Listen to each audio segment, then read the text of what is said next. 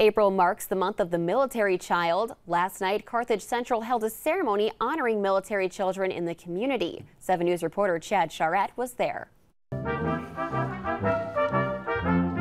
Trumpets blared and colors were raised as Carthage Central School District honored the youngest members of its military families. Our students continue to demonstrate remarkable courage and resilience, serving as beacons of hope and strength for all of us.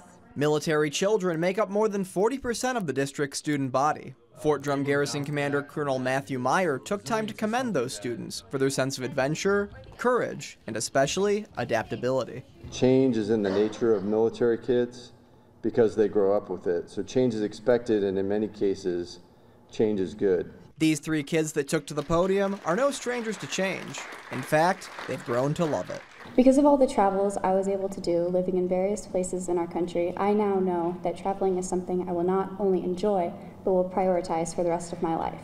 From the busy streets of Seoul, Korea to the serene landscapes of Enterprise, Alabama, my upbringing has exposed me to the diversity of humanity, broadening my perspectives and deepening my appreciation for our military. Military children have to make a lot of sacrifices, but a life rife with amazing experiences make those sacrifices worth it.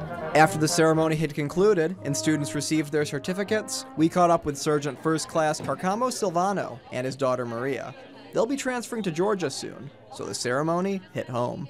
It's really nice to see that the community is recognizing the struggles that the kids go through, so it means a lot. The big event may be over, but Carthage Central School District will be hosting a number of Spirit Days as the month of the military child continues. Chad Charette, 7 News.